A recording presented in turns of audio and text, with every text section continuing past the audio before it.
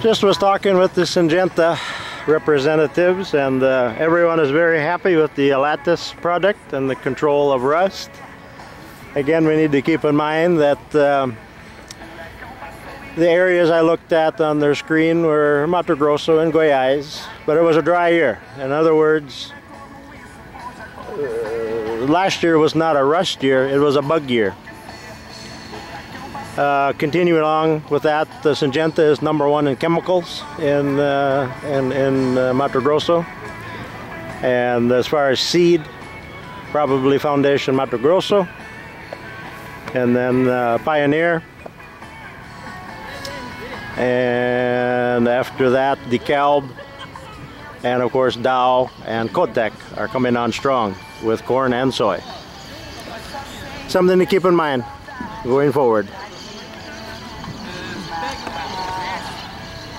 Bayer also, of course, is in there. Nice show, fantastic show. It's like one big family here. Can't believe how much time they have to spend with each person. They actually need 2 days here. Unbelievable how friendly everybody is. Well, Valley Irrigation.